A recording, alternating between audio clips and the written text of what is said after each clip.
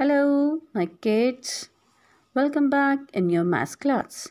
I'm Gagandeep Kaur. I hope you're doing fine. This is my third video lecture of your math book, chapter number 3. In previous two videos, I have taught you all parts of addition. Now let's move further.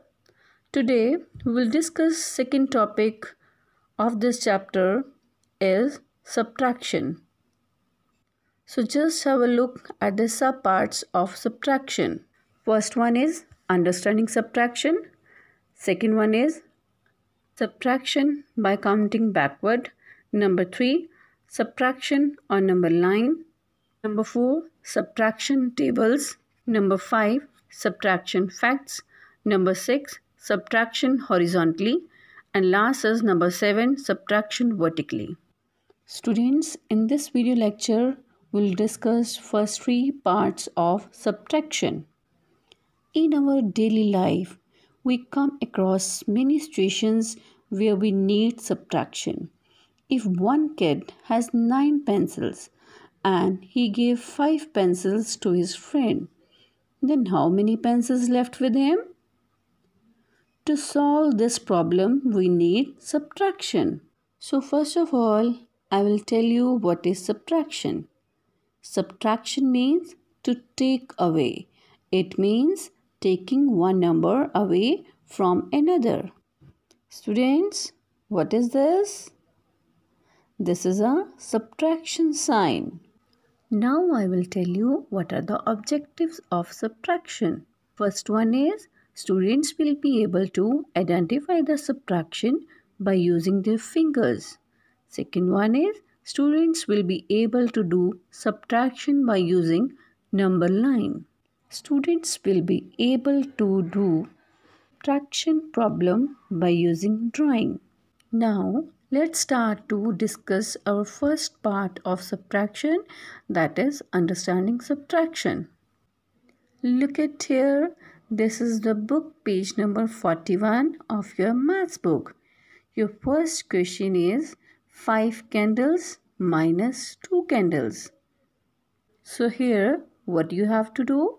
You have to take away 2 candles from the 5 candles. So what is left with you? Just count it first. 5 candles minus 2 candles. 1, 2. So what is left with you? 3 candles. Now see the second question. 7 balloons minus 3 balloons. From 7 balloons, we will take away 3 balloons.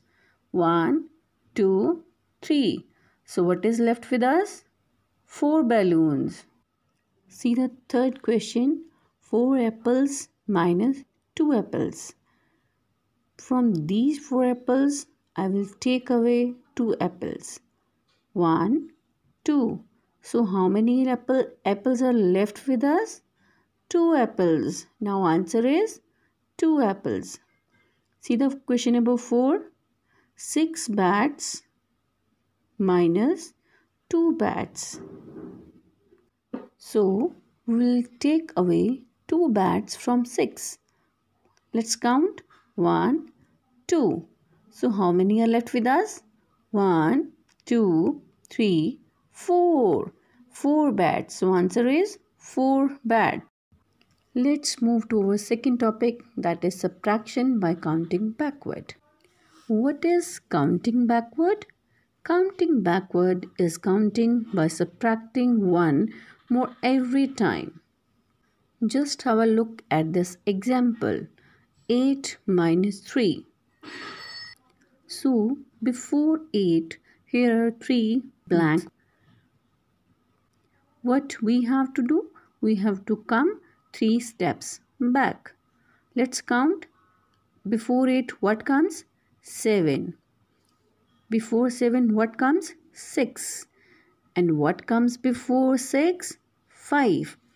So let's count again. 8, 7, 6, 5. We have taken 3 steps back. So our answer is 5. You will also do this work on your book, page number 43. Now The third part of the subtraction is subtraction on the number line. Do you know what is the meaning of subtraction on number line? A number line is a line of numbers ordered from greatest to least when working on subtraction problems. You will move to the left on the number line. It is like counting backward.